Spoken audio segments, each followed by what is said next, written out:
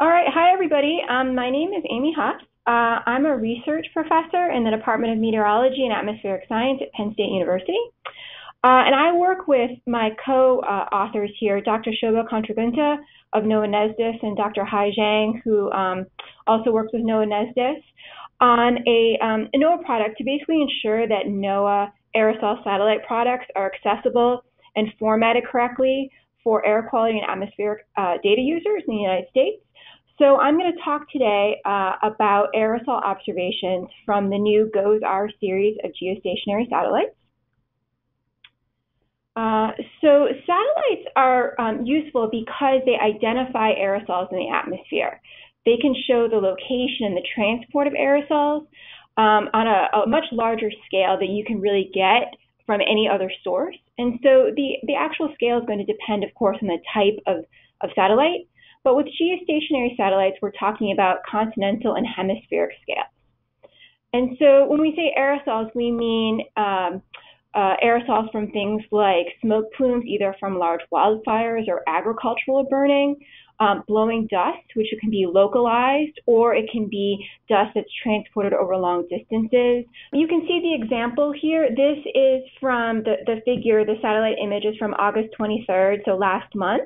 And this is an example of showing the continental transport and location of smoke plumes. Those are those gray features there across the continental United States. And so this is a geocolor image, and I'm going to talk in much more detail about the types of images that and data that we can get from the ABI. But this is just an example showing the real strength of this satellite imagery, which is that you can get this larger scale information.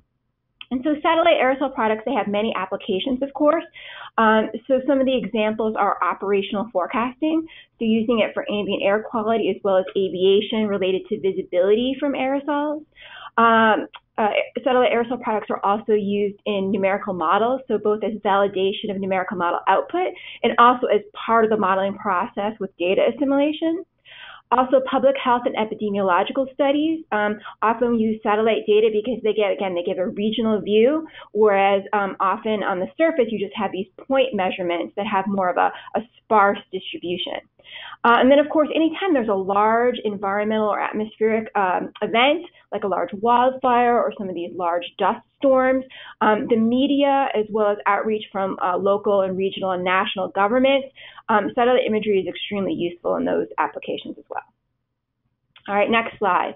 So again, this is focusing on geostationary satellites. I know Pawan had an introduction last week to geostationary satellites, so I don't want to spend too much time, but I just want to remind everybody that these are the meteorological satellites, and because they're in a high altitude orbit, the orbital speed of the satellite matches the rotational speed of the Earth.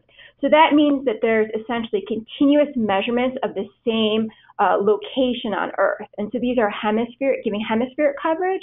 So typically you're getting a hemispheric view centered on the equator. And then the figure there, this is an example from, the GOES-16, the GOES-R series of satellites, showing the hemispheric view, just to give you an example of what I'm talking about. All right, so the next slide. So specifically, today we're talking about the GOES series of satellites. So these are the geostationary operational environmental satellites. They're the U.S. geostationary weather satellites. They're administered by NOAA, the National Atmospheric and Oceanic Administration. And so we're going to be talking about the new exciting GOES-R series of satellites, but just to give that some perspective, I wanted to talk about the legacy imager instrument on the GOES, and that's what gave us our information about aerosols in the atmosphere prior to this new technology.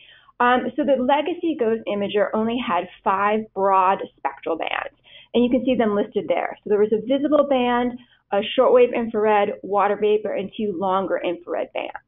So the bands are sometimes called channels. Those are synonyms. And so in terms of the legacy GOES imager, we had a temporal resolution of anywhere from 30 minutes to 3 hours. So temporal resolution is how often we have the observation, so the refresh rate, you can think about it. In general, the smaller or the shorter the time period, the better, so the more frequent observations that we get. And the spatial resolution of the legacy GOES imager was anywhere from the products from 1 kilometer to 4 kilometers to 8 kilometers. And spatial resolution, that's the smallest area that the satellite instrument can resolve. So again, with spatial resolution, the smaller the number, the better. That's the higher resolution, the smaller number.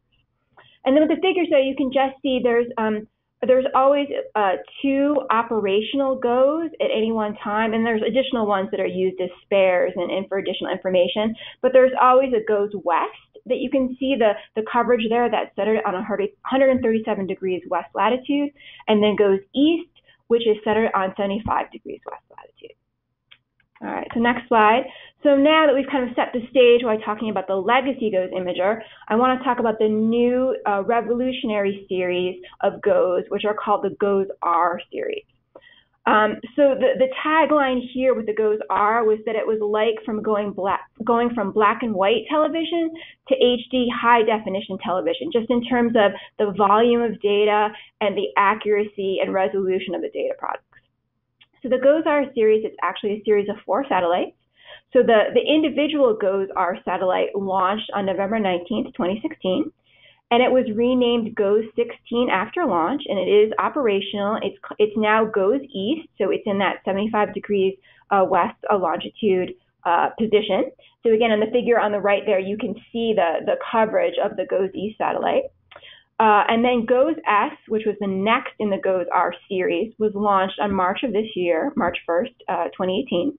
And it has been renamed GOES-17, but it's still in its checkout orbit, so it hasn't become GOES-West yet. But the plan is to move it into operations to that 137 degrees west longitude location sometime late this year, so late 2018. And then there's 2 more satellites in the GOES-R series. So there's GOES-T, which is scheduled to launch in 2020, and then GOES-U, which is scheduled to launch in 2024. And you've probably noticed the trend here. So the GOES satellites, they have letter designations like R and S before they're launched, and then when they're launched, they get a number like GOES-16 or GOES-17. All right, so moving on to the next slide. So specifically, I want to talk about the new generation imager instrument on the GOES-R series. This is called the Advanced Baseline Imager, or ABI for short. There's 6 instruments on the GOES-R series satellites. You can see them all on the figure there. But the ABI is the one that we focus on that's used for the aerosol observations. So the revolutionary aspect of the ABI is that it has 16 spectral bands or spectral channels. Remember, I showed you those 5 broad spectral bands on the legacy GOES imager. So in general, with thinking about spectral bands, more is better. All right. So with the 16 bands, that gives us new products that we've never had before. It gives us higher accuracy, both spatial and spectral resolution as well. Also, in addition to that, there's a faster scan rate with the ABI compared to the legacy GOES imager. And what that means is that we have higher temporal resolution as well. So we have more frequent observations compared to the legacy GOES imager. And I'll talk about that on the next slide. And also, that means that we get routine CONUS view, so continental United States, as well as that full hemispheric view that I've showed you. So that's really exciting. We get these additional views that we never had before, at least not routinely. All right, so in the next slide, so this is just an example of the views that the ABI gives us. So there's several different what they call scan modes of the ABI, but this is an example of scan mode 3, which is called flex mode, and it's the default operational scan mode of the ABI. And so what that gives us is it gives us the full disk, so that whole hemispheric view every 15 minutes.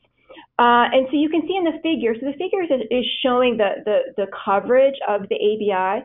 So with the full disk, those kind of darker blue areas, that the colors correspond to the approximate pixel area. So essentially, that's kind of thinking about the spatial resolution. So what's the smallest area that the satellite can resolve? So the blue areas give us essentially about 1 square kilometer, so they're that higher resolution. But when you get out to the edges, the pixel sizes quickly start to get very large, so we have lower resolution in those areas. So you can see essentially that's why this is GOES East, right? So it's focused on the eastern part of the United States as well as the Atlantic Basin. All right, so then we also have the CONUS views every 5 minutes. And so the CONUS is shown by that rectangle with the white dotted line outline. And that's roughly 3,000 kilometers by 5,000 kilometers, that rectangle. So that's every 5 minutes. And then also new with the ABI, very exciting, we have 2 mesoscale scans that are available every minute. And these are approximately 1,000 kilometers by 1,000 kilometers. And you can see those smaller white squares there that have the solid outline in the figure. And these are adjustable. So the full disk view is always going to be the same. The CONUS view is always going to be the same in terms of the area. But these mesoscale boxes can be adjusted and moved based on whatever's happening currently that meteorologists or others want to focus on. So for example, right now, Hurricane Florence is out in the Atlantic. And so one of the mesoscale scans is focused, it's over Hurricane Florence to give the hurricane forecasters more information about Florence. All right, so again, comparing this to the legacy GOES imager, what we had before. So we only got a full disk scan every 3 hours compared to every 15 minutes now, and it took 26 minutes for that to happen. So with the CONUS scan, it was, the time was about the same. It was 7 minutes compared to 5 minutes now, but we only got one every 30 minutes. So the temporal resolution was much lower with the legacy GOES imager, and we didn't have any of these routine mesoscale scans. So really, we have a much higher observation rate with the ABI compared to the legacy GOES imager. All right, so the next slide. So this slide is just kind of a summary of what I've said in the past few slides, just to give you a little more visual, summary of what I've just been saying. So on the left, we have those cubes, and essentially what the cubes are showing is that the red cube is the legacy GOES imager, compared to the 5 times higher temporal resolution of the ABI, the 4 times greater spatial resolution of the ABI, and then the 3 times more spectral resolution of the ABI, shown in the yellow cube. And again, so not only do we have this higher resolution across the board, but we also have a much higher volume of data. So that yellow cube kind of represents, compared to the red one, the huge increase in the volume of data with the ABI compared to the legacy GOES imager. So in the middle, you can see a list of the spectral bands or spectral channels on the ABI in microns. You can see the 16, they're listed there. And the yellow highlighted ones are the corresponding ones that we have with the legacy GOES imager. So again, roughly only 5 with the legacy GOES imager compared to the 16 that we have with the ABI. And then finally, the charts on the far right are just kind of showing a comparison between what we have the legacy GOES imager in terms of the aerosol, different aerosol products, and then the different views, the CONUS, the full disk, and the mesoscale views, compared to what we're getting with the GOES R series, the ABI. And so what I want to do now is I want to talk specifically about what these different products are. So aerosol optical depth, or AOD, the geocolor imagery, the dust imagery, the dust RGB, and then aerosol detection, which is a smoke and dust mask. All right, so let's really get into what these different products are. All right, so the first one I want to talk about is geocolor imagery. And so what geocolor is that it's essentially analogous to true color imagery, if anybody's worked with that before, with any of the polar orbiting satellites, the VIIRS or MODIS true color image, for example. So what it is, it's a combination of the red, green, and blue spectral bands of your satellite instrument. But the reason we call the ABI geocolor and not true color is because the ABI doesn't actually have a green band, so it's simulated. So even though it looks like true color, it's technically not a true color. But that's just kind of a fine detail. Essentially what you want to take away from the geocolor is that it looks like what you would see with your eyes. So if you were looking down from space at the Earth, you would see essentially what you see with your eyes. So that means that clouds look bright white, smoke is like a more diffuse gray feature, blowing dust is kind of a brown, and then of course land looks either green or brown. The oceans and large water bodies look blue. All right, and so you can see there's an example here of the GOES 16 ABI geocolor imagery, and this is from last August. This is August 25th, 2017, and this has 4-kilometer spatial resolution and 15-minute temporal resolution. And again, this is a new product from the ABI. We didn't have this with the previous GOES imager, and it's pretty spectacular. So in this case, in this particular day, hopefully you can see Hurricane Harvey just making landfall or approaching the Texas coast. So that's one of the kind of the main feature of interest on this particular day and why we picked it. And I think there's also, yeah, it's a little hard to see, but there's also some smoke plumes in kind of central and eastern Canada that are moving southward. Those are kind of a grayish feature. All right, and then at night, I just want to mention, at night there's a multispectral infrared imagery that shows low-level liquid water clouds and high-level ice clouds. And this is moving kind of fast, but when the terminator moves, you can see a little bit. There's kind of this peachy sort of feature, and that's some of the clouds that are being shown during the nighttime imagery. All right, so next slide. So again, for those people who aren't familiar with GeoColor or TrueColor, it's abbreviated RGB, and that's for red, green, and blue. Those are the spectral bands that are used to make the imagery. I'm just showing some of the different features that you can see in this type of imagery. So again, clouds are bright white. Urban haze is more of a diffuse sort of feature. Smoke is gray, it's more thick, it's less transparent than the haze. And then sometimes you'll see this anomaly called sun glint. And so that's essentially the reflection of sunlight reflecting off water. And this is an artifact of the image. And so if you see kind of these shiny brownish colored areas in a GeoColor or TrueColor image, that's due to sun glint.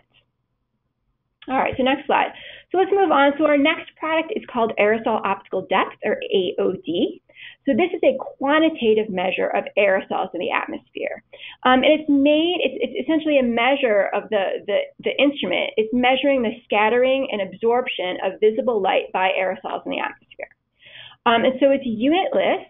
Typically values, they can really range quite a bit, but they usually range from about 0 to 1 in the United States. And so what this means is that if you see areas of high aerosol optical depth, in this example here, it's a rainbow scale, so they would be colored red, orange, or yellow. That indicates areas of high aerosols in the atmosphere, so typically either from smoke aerosols, dust aerosols, or haze aerosols. The thing to remember with aerosol optical depth is there's no AOD retrieval, so AOD isn't measured in regions that have cloud cover, or they have very bright surfaces. And that's because these are very reflective areas. And so the instrument, the algorithm basically can't separate out what's being reflected either by clouds or the surface compared to what is going on in terms of the scattering and absorption of light by the aerosol. So in this image here, you can see this is from this year. This is from August 23rd of this year, when there was a very thick smoke, very expansive wildfires in the western U.S. and Canada. I see these extensive red areas are corresponding to very high AOD associated with smoke from those fires. And you can see intermixed with that are some bright white cloud areas where the aerosol optical depth is not retrieved. So there's no AOD measurements in those areas. All right, so the really exciting thing about AOD from the ABI instrument is that it has very high accuracy and high spatial resolution, of course temporal resolution, compared to the previous GOES imager. So this is just kind of a side-by-side comparison. So on the left, we have aerosol optical depth from the previous GOES imager. So this has 4-kilometer spatial resolution, 30-minute temporal resolution, and it's a lower accuracy product because, again, remember, the legacy GOES imager only had 5 broad spectral bands. So that essentially means that you have a lower accuracy product. And that's compared to, for exactly the same day, the same time, the same observations. On the right, we have the GOES 16 ABI. So it has much higher spatial resolution, 2 kilometers compared to 4 kilometers. Higher temporal resolution, so we're getting 15-minute observations every 15 minutes compared to 30 minutes. And it has a high accuracy AOD from a multi-channel algorithm, which I'm going to talk about in the next slide. Now, the thing is, don't pay too much attention to some of the missing data. We've got some weird artifacts, like little boxes that look like they're flickering on the ABI data. This is from last year. So this was when the aerosol optical depth data were just very preliminary. They were only beta maturity. So there are some issues. There's some missing data. There's all this flickering. But what I want you to notice is the difference in the spatial resolution and the temporal resolution. So we're getting much more frequent observations with the ABI, and because the spatial resolution is higher, you can resolve some of these fine features of the aerosols moving over Michigan compared to the more coarse resolution that we have with the legacy GOES imager AOD on the left-hand side. All right, so don't pay too much attention to that flickering and some of those missing data. That's all been taken care of now. All right, this is just an example. Okay, so let's talk about what it means that the GOES-R series, the ABI AOD algorithm, uses a multi-channel AOD retrieval compared to the legacy GOES imager, which couldn't because there just weren't enough channels to do that. So there's separate AOD algorithms over land and over water. All right, that's an important thing to remember. And this is similar to MODIS and the VIIRS AOD algorithms. Again, those are both multi-channel instruments. So they're much more similar to the ABI compared to the legacy GOES imager. And you see some of the references there if you want to really dig into the details about the algorithm. So what the multi-channel means is that there's simultaneous retrieval of AOD and aerosol type. That's a smoke or dust mask. We'll talk about that in a few slides. By comparing calculated and observed reflectances at multiple wavelengths. So let's just go through an example, hopefully a very simple example, hopefully try to illustrate what I mean by that a little bit. So on the right, you see the figure. This is just a very simplified example of how the multi-channel AOD algorithm works. All right, so this example that I'm going to go through is for 2 aerosol models and 2 ABI spectral channels. But remember, there's actually 16 spectral channels. And then also, you can see on the right underneath the figure, for the ABI algorithm, there's actually 9 aerosol models over water and then 4 over land. So this is just with the 2 and 2, this is just a simplification, but it's just for hopefully for clarification purposes. All right, so on the figure on the right, the curves, those black and red lines, all right, those are the aerosol models. So the black line represents aerosol model 1, and the red line represents aerosol model 2. And then we're using 2 different reflectances or 2 different bands. So on the y-axis, we have band 2, and then the x-axis, we have band 1. All right, so let's imagine, hopefully this will work. Okay, let's imagine that we have an observation, okay? So the observation is that blue dot there. We've made an observation. So using band 1 as using band 1 as the observation, okay? So model 1 gives us an AOD, that's the black line, of 1.6. So remember, AOD doesn't have units, so it's just 1.6. And then model 2, the red line, gives us an AOD value of 1.0. Okay, so that's following those arrows up to where they intersect with the black line and then the red line. All right, so then the question is, so now we have 2 answers for what the AOD is for this observation. So the question is, well, which one is correct? So what we can do is we can figure this out by simulating the band 2 reflectance using the AODs as input. So how do we do that? So we look at what the AODs tell us that the band 2 reflectance should be. So we get 2 different answers. All right, so using model 1, we get a reflectance in band 2 of 0.17, and then using aerosol model 1, the black line, we get a reflectance of 0.24. Okay, but we have an actual observation, right? So we know what the answer is, and the answer is actually 0.19. That's this kind of bluish line here that's intersecting with the y-axis. All right, so because the observed value is closer to band 2, simulated using aerosol model 2. So that means in terms of the AOD, our answer is that our derived AOD is 1 using model 2, which is the red line. Okay, so again, this is a gross simplification of how the multi-channel algorithm works, but hopefully it just gives you an idea of the strength of having these multiple channels compared to when we only had the 5 spectral bands with the legacy GOES imager. Okay, so there was a heritage ABI AOD algorithm, so kind of what we inherited when the satellite was first launched, but it's in the process of being updated with what's called the Enterprise or EPS AOD algorithm. And the strength of, well, there's a few strengths of the Enterprise algorithm, but one of the big things is that it's also running currently on the new generation polar orbiting satellite, SWOMI NPP or SNPP. And there's also NOAA 20, which is the next in that series of polar orbiting satellites. And it's running on the VIIRS instrument there. And so the strength of the EPS algorithm is that it's capable of retrieving AOD over bright land surfaces. I don't know if you remember on slide 12, I told you that there aren't AOD retrievals where there's cloudy areas and also over bright surfaces. Well, the EPS algorithm goes a long way towards taking away or ameliorating the bright surfaces effect. So what you can see here is the figures on the far right that are labeled B and C. These are taken from a paper by Zhang et al. In 2016. So there's kind of the legacy VIIRS aerosol optical depth retrieval, which is on the bottom, the dark target, the VIIRS DT there. So you can see there's a lot of AOD missing from this was a dust storm over the continental U.S.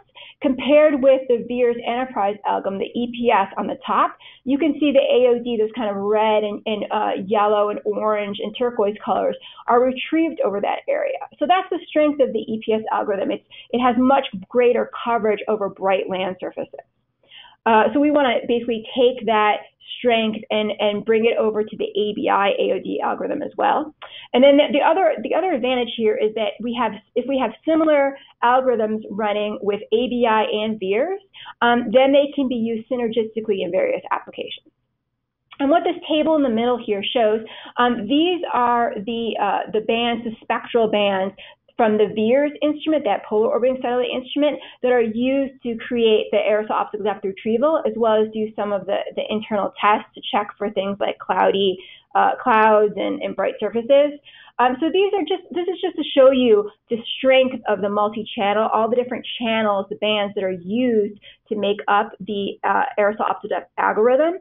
And so there'll be a similar chart for the ABI AOD. The main difference being that the 0.5 micron channel, that's missing in the ABI. Again, that's the green channel that isn't available from the ABI. Okay.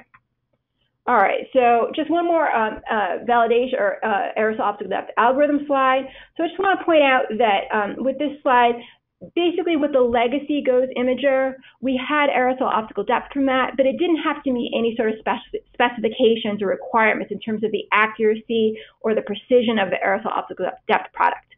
But because with the ABI, we have this multi-channel retrieval, there are now specific requirements that the AOD product has to meet. And that's what these plots are showing, that they're meeting those specifications. So in this specific example, the ABI AOD data are validated using AeroNet AOD, and AeroNet is a series of ground-based surface spectrophotometers.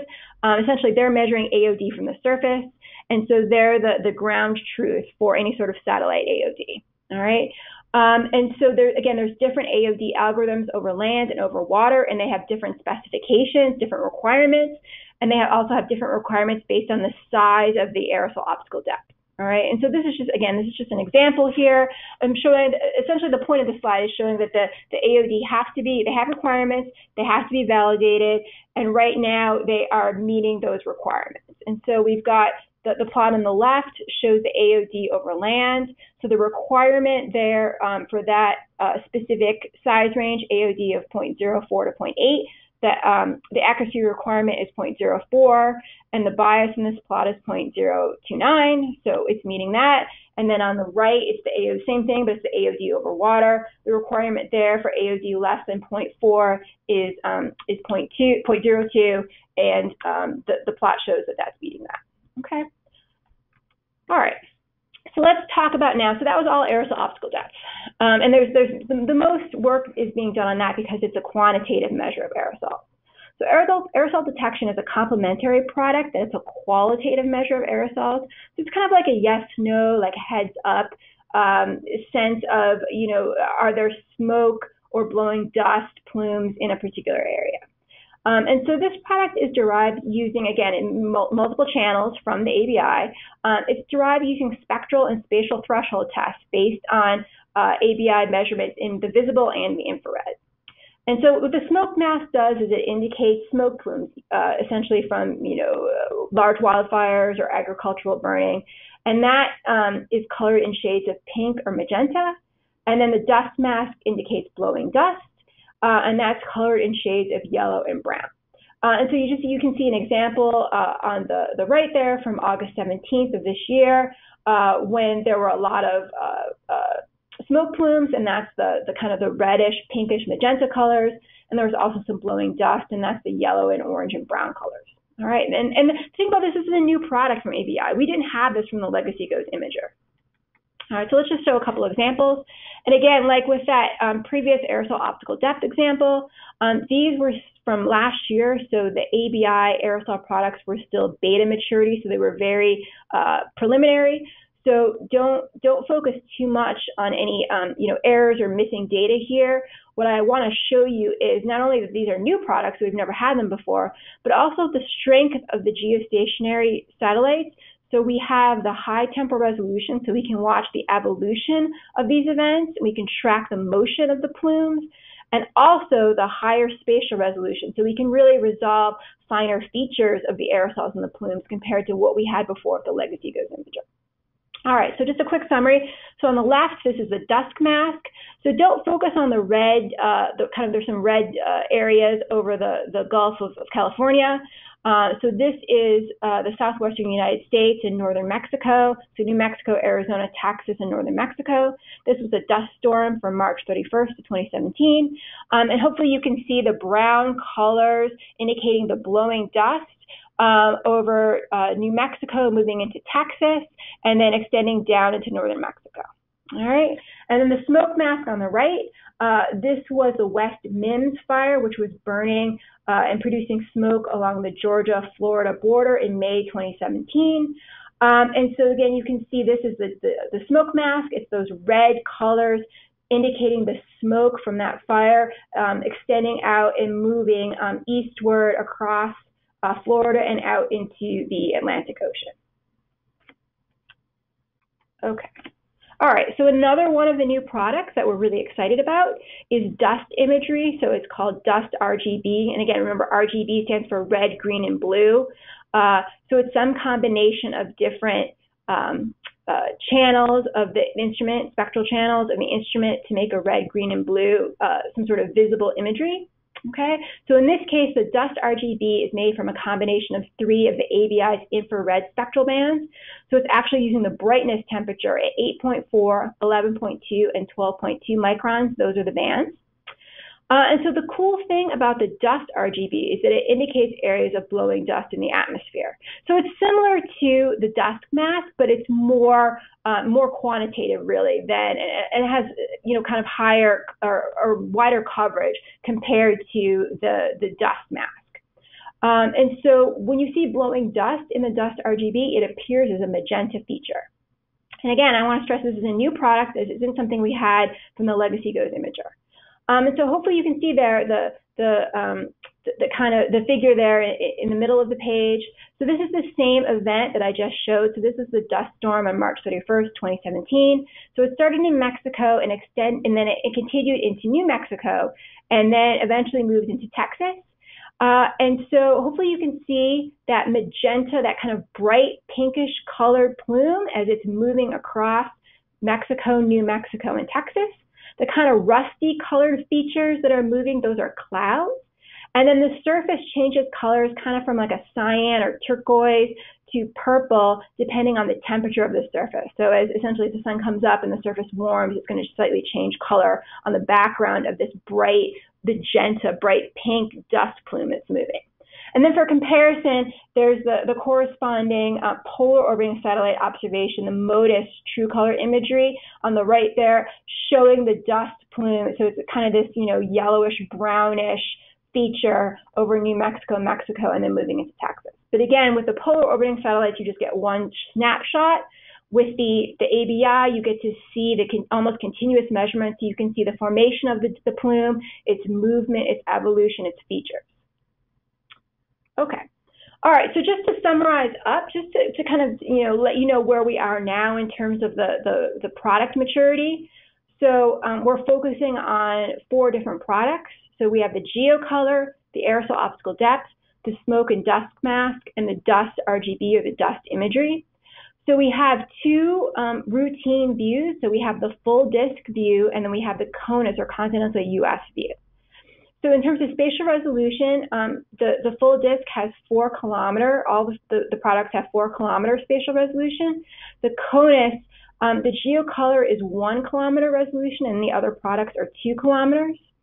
In terms of the temporal resolution, the full disk, again, we're talking about scan mode 3. That's the default operational mode. So the temporal resolution is 15 minutes for all the products. And for the CONUS, again, with scan mode 3, the temporal resolution is 5 minutes. And I just wanted to make a point. I'm going to talk about a website called Aerosol Watch, which is where you can access already prepared imagery of the CONUS view and the full disk products. But on Aerosol Watch, we only have the products updated every 15 minutes. And that's just to make the data loading and the volume of data on the website manageable. But don't forget that the actual native resolution of those CONUS products is 5 minutes. All right, so if you went and downloaded the raw data, you could get observations every 5 minutes. Okay, and in terms of the maturity of the data, so remember I showed you already some examples of products from last year when the data were still beta maturity. They were essentially the first products we were getting. As of July 21st of this year, the maturity for all the products became provisional. And what that means is that you can use them now for scientific applications. All right, so there's a final level of maturity, so that's final maturity, and that will be, so the ABI products are all expected to reach that maturity status sometime late this year or early next year. Okay, so now I have a whole bunch of really cool examples, which I hope you'll enjoy. All right, so specifically, I wanted to focus in on one application. Remember at the beginning I talked about that, there's many different applications of the satellite aerosol products. So my research and my work focuses on air quality. So I just wanted to use that as an example of one of the applications of the ABI products. And that's really because smoke, blowing dust, and haze, these atmospheric aerosols, they affect air quality. All right, so the aerosols in the atmosphere, I'm sure many of you know this, are made up of particulate matter. And particulate matter is either solid, liquid, or mixed phase particles. So there's a wide variety in the chemical composition, the sizes, the phases of particles in the atmosphere. So they can either be primary particles, which means they're directly emitted into the atmosphere, or they can be secondary particles, which means they're formed by chemical reactions, chemical processes in the atmosphere. All right. So in the United States, the U.S. focuses in on two different sizes of particles, and they're called criteria pollutants, meaning they pose a hazard to both people and the environment. And so that's fine particulate matter, which is abbreviated PM2.5. That 2.5 means particles with aerodynamic diameters of 2.5 microns or less. And then there's coarse particulate matter, which is abbreviated PM10, and that 10 indicates those are particles with aerodynamic diameters of 10 microns or less. All right, and so the concentrations, the surface concentrations, the ambient air quality is communicated to the public using what's called an air quality index, or AQI. And I showed an example of the AQI on the right there. And this is it's a color-coded scale because the pollutants, the criteria pollutants all have different units of measurement. So it's much easier for the public to understand something that is dimensionless and that's tied to color. All right, so the thing to remember with the AQI scale is that the green and yellow colors are essentially safe for everybody. But once you start getting to orange and then higher, so orange, red, purple, maroon, that's when the ambient air quality starts getting dangerous, okay? So at the orange level, the observations, the current conditions are exceeding what's called the National Ambient Air Quality Standard for that particular pollutant, and that's essentially a health standard below which no adverse health effects are expected. Okay, so basically your hotter colors, your orange, red, purple, and maroon, those are the ones that we want to watch out for when we're talking about air quality. Okay, so smoke is an issue for air quality because smoke contains primary PM2.5 and PM10, so there's smoke aerosols that are directly emitted from the fire, and also smoke the plumes, the gas plumes that are coming out of fires also contain pollutants that will form secondary PM2.5 as well. And then blowing dust, of course, that's a primary pollutant, so those are dust aerosols that are affecting both PM10 and PM2.5 air quality. In the United States, there's local sources primarily in the southwestern U.S., so that's arid regions, there's dusty regions there. And then also it can be more of a regional or hemispheric problem. In the United States, we can get Saharan dust transported from Africa. We can also get dust that's transported from Asia across the Pacific Ocean as well. And then haze it's much less of an issue in the United States compared to recent years. But of course, haze is an issue, globally, especially in Asia and China. And India, for example, can have very serious haze problems at certain times of the year. So haze mostly contains secondary PM2.5. So again, this is not directly emitted. It's formed in the atmosphere. And these would be nitrate, sulfate, and organic carbon particles primarily. Okay, so let's look at some examples. So here's an example of a dust storm in the southwestern U.S. This was on April 12, 2018. And there, up in the top right, you can see the daily PM2.5 air quality index showing quite a bit, a swath of code orange, and then some red and maroon areas right around Phoenix. And so again, once we get above orange, that's when we were violating the health standard for that particular day for PM2.5. All right, so this was a serious incident. And so again, we're looking at the dust RGB here, and you can see that, the timestamps as we're moving through every 15 minutes. All right, and hopefully you can see kind of right in the middle, right around Phoenix and Mesa, the magenta plume that starts up and forms and starts blooming across. These kind of more rusty brown colored features that are moving through, those are clouds. And then the kind of turquoise or cyan and purpley colors, that's the surface, the temperature of the surface changing during the course of this measurement. All right. So again, with the dust RGB, the strength of this, there's several things. We're getting to see the evolution of the plume as time goes by, which we don't get with a polar orbiting satellite that just gives us typically one observation at a specific moment in time. Also, we're being able to observe this dust storm at a time when we might not have a polar orbiting satellite observation. So really the strength here is the temporal resolution and the more frequent observations compared to what we would get with other satellites that might be available. Okay, so now let's talk about some wildfires. Last summer, anybody who lives in the US or Canada will probably remember that there were pretty serious wildfires raging last summer, kind of August and September of 2017 in the western US and British Columbia. So there was a huge area of high pressure over the western US that stayed there for quite some time, which means essentially what that means is there was a record-breaking heat wave in the Pacific Northwest of the United States. And the cities of Seattle, Washington, and Portland, Oregon were hit particularly hard. They had days of code orange and code red PM2.5 air quality. And again, orange and red, those are when we're exceeding our health standard. And so this is just an example that I'm showing for August 2nd. I'm going to show some more examples in a second. But just to give you a frame of reference, you can see the daily observed air quality was in the orange and red range for Portland and Seattle and most of Washington State, actually, on that particular day.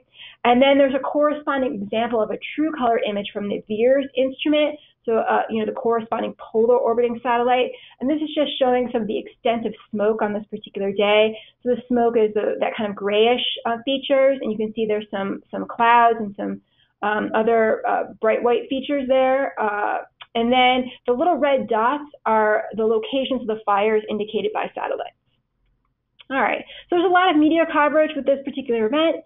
And so just as an example, these are all from the New York Times, but on the top we have Mount Rainier. That's a famous mountain in Washington State near Seattle. And so on August 1st, when we still had good air quality, the smoke hadn't arrived yet, you can see a nice clear view of Mount Rainier. But on the next day, August 2nd, which was corresponding to the images I showed you in the last slide, now Mount Rainier is completely obscured by thick smoke.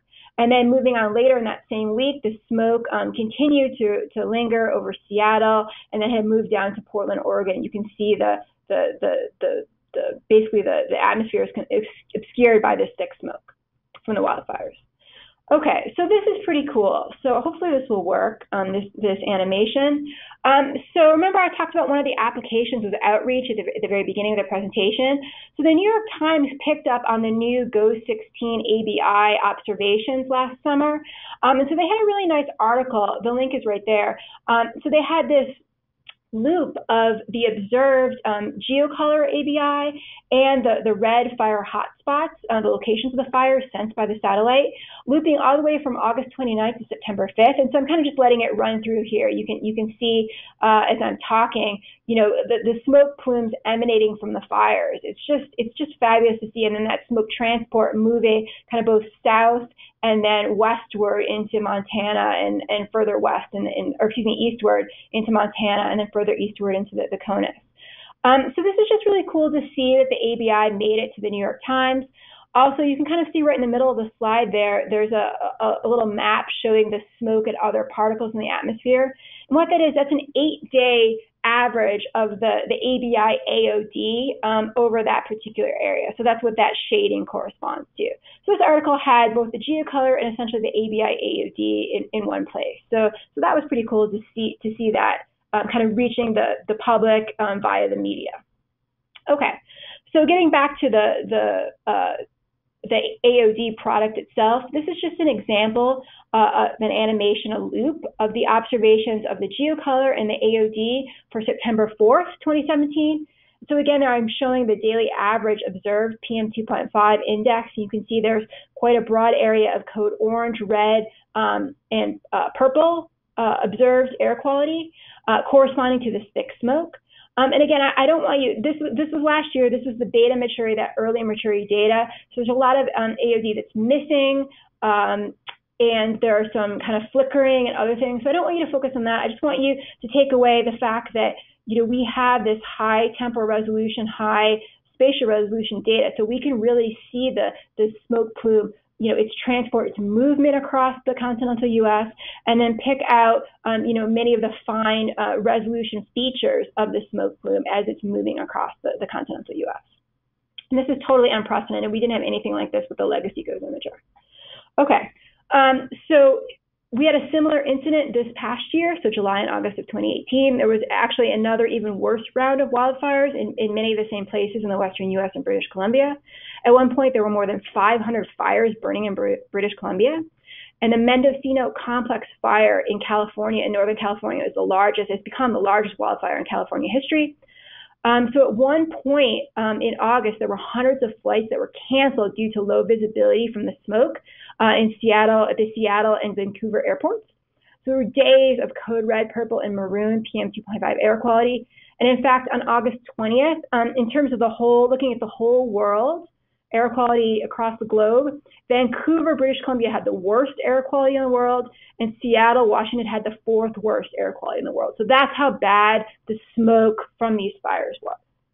And the figure there, this is just another NOAA product. Essentially, the shading is showing the extent, the location of smoke plumes, and then the red dots show the locations of the fires that were producing the smoke. And this was from August 17th, 2018. All right, so once again, just like last year, there's a lot of news about the fires. So just a couple of things here. One of them is that the smoke actually made it all the way to the mid-Atlantic, so the eastern part of the United States. People could smell it. It was kind of wild to think that smoke from the western part of the United States could make it all the way to the eastern part of the United States. And again, there's some more cool pictures of Mount Rainier. Basically, the one that I have here is just showing, someone took it from an aircraft, a commercial aircraft, showing the very tip of Mount Rainier poking out over essentially the ocean or the sea of smoke that was surrounding it. Okay, so let's show some of these nice animations that we can see. So we can basically follow the movement of the smoke plumes using the ABI aerosol optical depth as well as the geocolor imagery. And so this is an example from August 14th of this past year. And so again, there you can see the daily average PM2.5, whereas that smoke was mixing to the surface and it was really affecting air quality in the western U.S. and British Columbia. And actually, so there's kind of a break, and then the smoke had actually made it to kind of on this particular day, the central U.S., so the Mississippi River Valley and part of the Great Lakes, it had mixed to the surface as well. And you can see that hopefully in the animation with the red and orange and yellow colors of the aerosol optical depth moving over Michigan and kind of that Chicago, Detroit, St. Louis area. All right, one thing I want to mention, you'll notice that the aerosol optical depth cuts off. So essentially, once we get to kind of Wyoming, Utah, any further west than that, we don't have the aerosol optical depth observations. And that's because, remember when I was talking about the scan rate, and we get to the very edges of the scan, kind of the western U.S., that's where the pixels get really high and the spatial resolution gets low. So with aerosol optical depth, at that point, the view angle is so large that we can't accurately retrieve aerosol optical depth. So that's why there's a cutoff in the observations kind of once you get to the Rocky Mountains area. So once GOES 17 becomes GOES West and we have observations from there, then we'll have the observations from that satellite that'll fill in what's missing right now that we see with GOES 16. Okay, so I'm running out of time. So actually, I think I'm going to skip this slide here. But this is just another tool that we use to try to figure out where smoke might be going and if it's going to be affecting the surface. So it will be impacting surface air quality. And then there's just some more examples. So this is just later that same week. So the smoke kept moving eastward, and by August 15th, it was impacting the Mid-Atlantic region and kind of parts of the southeastern U.S. And again, you can see that on the animation of the AOD, that those kind of yellow and some red colors moving into kind of the New York, Philadelphia, Delaware, New Jersey areas. All right, and then we had a little bit of a break. That was August 15th that week. Then the next week, so August 20th was a Monday, we had another round of smoke that started to make its way eastward. On this particular day, it was really impacting kind of the Rocky Mountains area. So you can see North Dakota, South Dakota, Nebraska, Wyoming, Denver, some of those areas where we see those kind of red and orange colors of aerosol optical depth in the ABI imagery. Okay. All right, and then this is the same day, so I'm going to back one. So this is August 20th. This is showing the aerosol optical depth in the geocolor. We could also have the ability to overlay observed hourly surface PM 2.5 observations. And so again, you can see where, this is nice because it allows you to see where the smoke is mixing to the surface. So with the AOD, we're just seeing kind of where the locations of the smoke is, and we might not at the time know whether it's mixing to the surface. But if you overlay the surface PM 2.5, anywhere, again, you see kind of the yellow, orange, red colors. Those are higher concentrations of PM 2.5 at the surface from the smoke mixing down. And anywhere you see kind of a green color, that means that the smoke is still aloft and it's not impacting the surface yet. Okay. All right, so quickly, I'm going to do hopefully a very quick tutorial on the Aerosol Watch website. But if you Google NOAA Aerosol Watch, you'll come up with this new website. And for best results, you want to open it in Google Chrome. All right, and then so it has the CONUS views, and you can look at the different GOES 16 aerosol layers. And you can also overlay VIIRS from the polar orbiting satellites if you would like to. And then there's also full disk views as well. Okay, so this is just showing how to access the actual data files. Unfortunately, the AOD data aren't available yet because they just recently, July 24th, achieved their provisional maturity, but they're going to be available soon. And when they are, you can go to the class website listed there, and you can download the AOD data directly if you so desire. All right, just a quick update on the status of GOES 17. So remember, GOES 17 is the one that was launched in March of this year. It's going to become GOES West, hopefully later this year or early next year. There's a problem with the cooling system on the ABI on GOES 17. And so the bottom line is that it's affecting the infrared channels, especially at nighttime on the ABI and GOES 17. And so the ABI is probably not going to be able to make all the measurements that it was designed to. The estimates are that it'll be missing maybe 10% compared to what we're seeing with GOES 16. But the good news is that it shouldn't affect the aerosol products from GOES 17.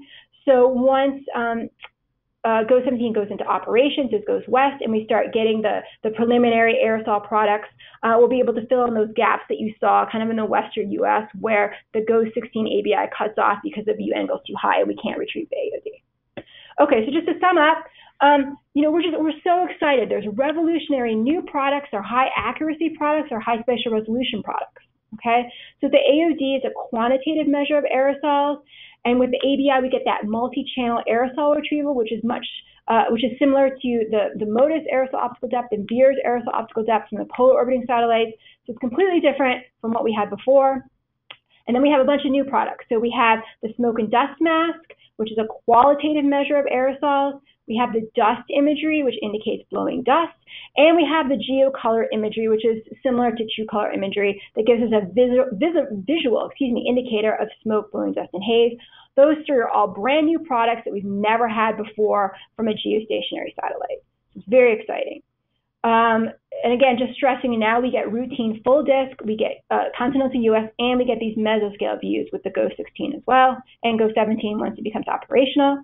So let me talk about the Aerosol Watch website really fast.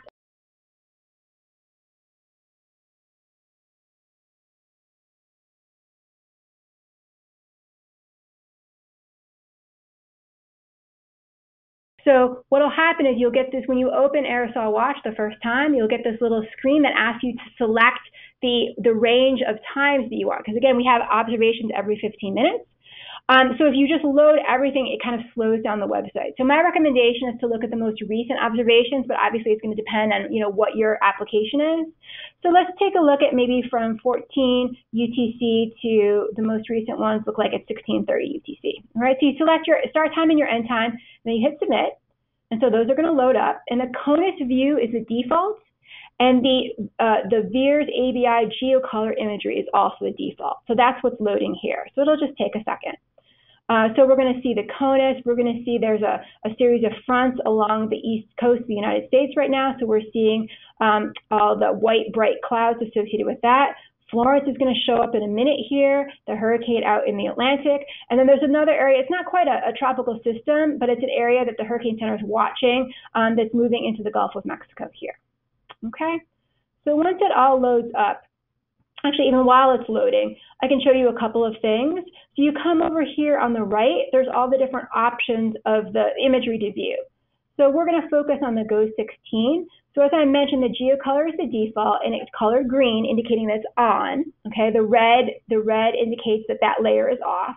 And if you hover over the layer, it'll give you information about that particular product, give you a little guidance. Okay. So let's do, what I like to do first is I actually like to come down and turn on the labels layer. That just gives you the state and national borders. So you kind of have a idea of exactly where you are, what you're looking at. And then let's take a look. Let's overlay the aerosol optical depth here. And so once you click a layer, its color bar or indicator will come up. And it might take a few minutes, not a few minutes, a few seconds for the AOD to load. But while it's doing that, let me show you the animation controls. So what you can do is you can press play here, this forward arrow at the top. And so it's going to move through the animation period that you selected initially. So you can do a couple of things. You can slow it down. Let's do that first. So that's this double arrow here. So you can slow it down, which I like to do, just to have it go a little slower. Or you can speed it up. That's the forward double arrows. Okay, you can stop it if there's a particular image or time that you want to focus in on, and then you can advance or go back one time step at a time, which can be nice. It can be helpful too. And the AOD, for some reason, of course, because this is a live demo, it's loading very slowly. But normally it's very quick. But again, because we're doing this live, of course, this is when everything is going to slow down. But you can see it's starting to fill in a little bit here. So when we have the aerosol optical depth, it'll cover the same region here, and we'll have either the aerosol optical depth. You can also have, we have some composite imagery as well. So that kind of eliminates some of missing AOD associated with clouds. So it's an average of the last 3 hours, I believe. Then there's the dust RGB, and then we have that smoke and dust mask. And then the fires are those hot spots that are sensed by the satellite, indicating the locations of the fires. Okay. So because we're running out of time, I just wanted to mention too that there's a full disk view. So if you come to the top right, you'll see full disk. So you can click on that. Again, of course, because it's a live demo, it's very slow, but normally it's quite quick. And you'll see the full disk, the hemispheric view. Some examples that I showed in the, let's turn off the AOD. It'll load a little bit faster. The hemispheric view. And this is really useful when either smoke or dust is coming from someplace outside the CONUS. As I mentioned, often we'll have dust coming from Africa or from Asia.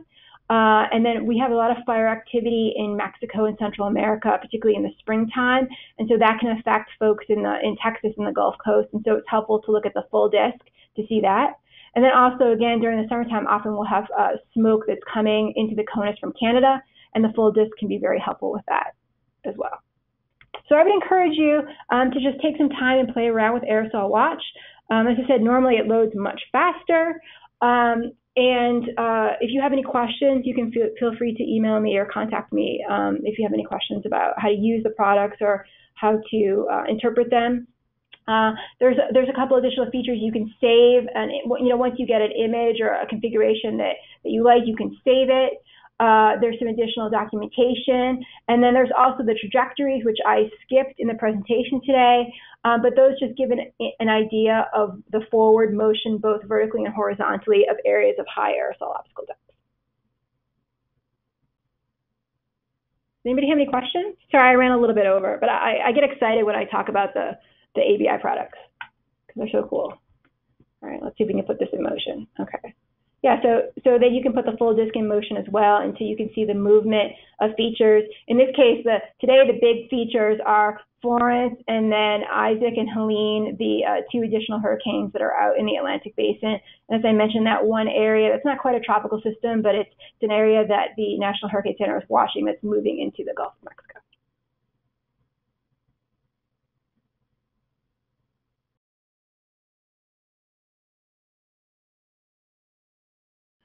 Question one. Yes, so you mentioned that AOD is dimensionless. Is the scale bounded to a specific interval? Yeah, that's just going to depend on where you are, essentially in the world, how high the AOD is.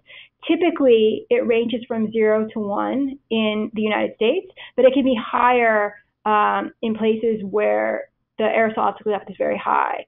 So often in Asia, particularly in the wintertime, there'll be very serious haze events, so haze mixed with smoke in India, for example, and so then the AOD can be higher than that. Certainly in the heart of some of these wildfires that I showed from this past summer, the AOD will be higher than 1. All right, question 2, is the daily PM2.5 AQ map derived from the air quality forecast model? No, so the air quality index is a dimensionless scale that U.S. EPA, the U.S. Environmental Protection Agency, developed to communicate both current and forecasted ambient air quality to the public. And so what it's based on is it's based on the concentration of the specific pollutant. So you saw the dimensionless scale, so 0 to 50, 50 to 100, 101 to 200, for example. Each of those color-coded dimensionless index scales correspond to different concentrations of pollutants. So there'll be a concentration range for PM2.5, for example. It'll be a different one for PM10, a different one for ozone. All right, so they're scaled to the health effects and the National Ambient Air Quality Standard, the daily National Ambient Air Quality Standard for each of those pollutants. So typically, the break point from code yellow to code orange corresponds to the daily National Ambient Air Quality Standard for the particular pollutant. So they're not derived from a model, they're derived from the health standards that are set by EPA for each of the criteria pollutants. All right, so question 3, how does US EPA use satellite data in conjunction with their ambient air monitoring network and data? That's a good question. There's a couple different ways. So EPA has a project where they've used satellite data to essentially, they take the satellite data and they fuse it with the ground-based monitor network observations so they can fill in the gaps in the monitor network, because the pollutant monitors are primarily focused where the most people live, so in urban and suburban areas. So there's large parts of the country, particularly in rural and mountainous areas, where there aren't any surface ambient monitors. And so US EPA has developed this fused product that attempts to provide information about surface pollutant concentrations, particularly PM2.5 and PM10, in areas where the surface monitor network is sparse. Also, US EPA, in partnership with NOAA, runs two operational numerical air quality models. So there's an ozone model and there's a PM2.5 model, and they also have smoke and dust models as well.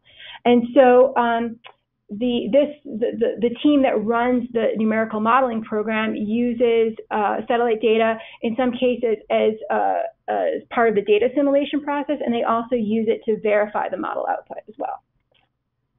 Okay. So that's question 4. On Aerosol Watch, will you likely have the option to overlay GOES 16 and 17? Yes, we will. So again, GOES 17 is not operational yet. It's still in its checkout orbit. So it hasn't been moved to its final GOES West orbit location of 173 west longitude. But once that happens and we start, the aerosol products start flowing, we'll be able to put them on Aerosol Watch. So you'll be able to have the observations from GOES 16 and GOES 17 as well. Which will be really fantastic. So we'll have essentially the whole CONUS. We'll be able to have the aerosol optical depth and the other aerosol product continuous observations. Question 5, with the ABI dust mask, might it be possible to track dust plumes across the Pacific Ocean using GOES West? Yes, absolutely. So the dust mask will be useful for that, and then also the dust RGB might even be more useful because that's a little bit higher accuracy product compared to the dust mask, which is very qualitative. How can we verify, question 6, how can we verify that the atmospheric dust in the atmosphere or after deposition over the ocean is not interfering with the chlorophyll remote sensing?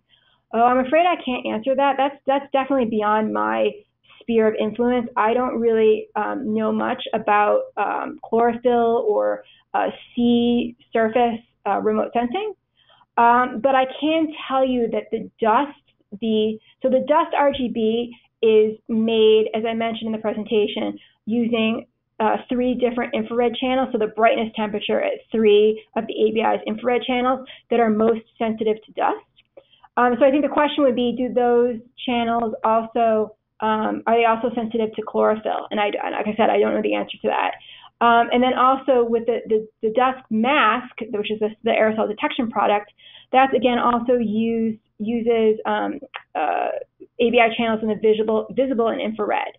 So I can find out and get back to you about that. I think that's a good question because certainly along the coastlines, people might be interested in that aspect. Okay, question 7. What other quantitative parameters can be derived using the current remote sensing technologies?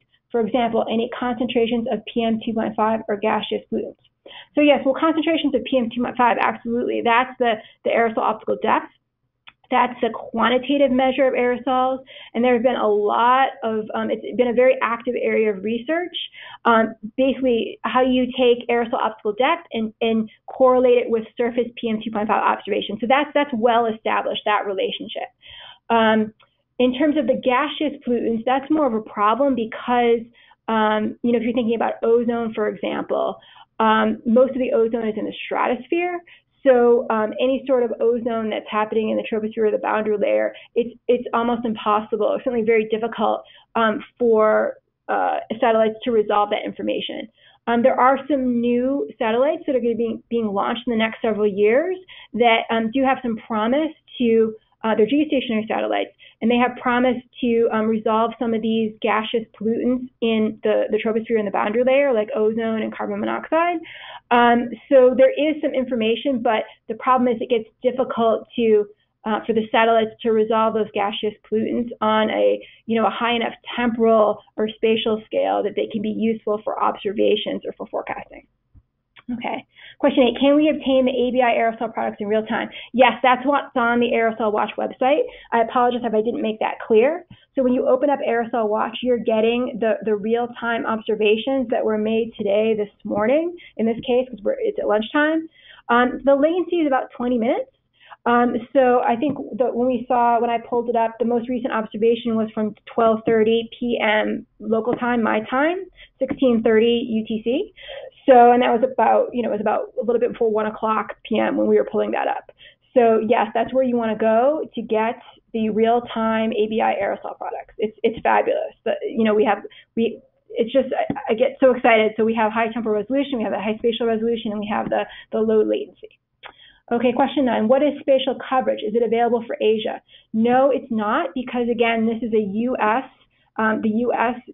GOES series, so they're focusing on the observations either on the east or the western part of the United States.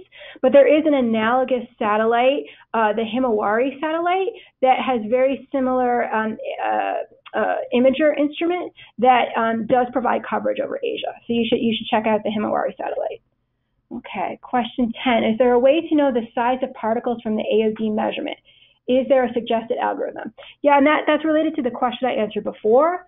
So there's been a wide range of research taking AOD measurements and then making them analogous or corresponding to the surface PM2.5 observation. So we don't have that information yet for the ABI AOD because it's such a new product and it only just became provisional maturity, so that the data could be used for scientific purposes, such as relating the AOD to surface PM2.5 concentrations.